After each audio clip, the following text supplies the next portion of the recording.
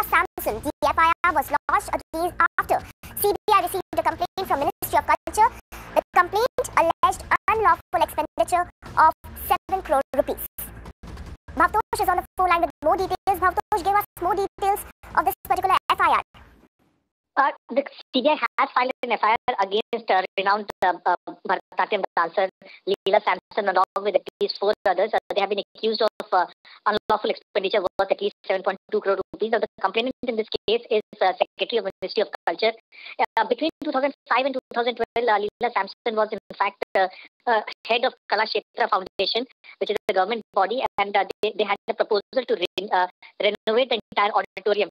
Now, ideally, there should have been an open tender. This was not done, and subsequently, huge amount of money was given to contractors who never, in fact, were part of any tendering process.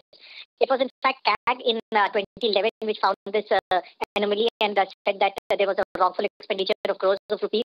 Subsequently, an inquiry was ordered and CBI has registered the case. CBI has also said that in days to come they will call Leela Samson for questioning.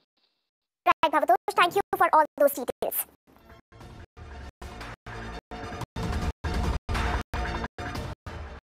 Shifting focus now, two brothers who own the Goodwin jewelry showroom chain have been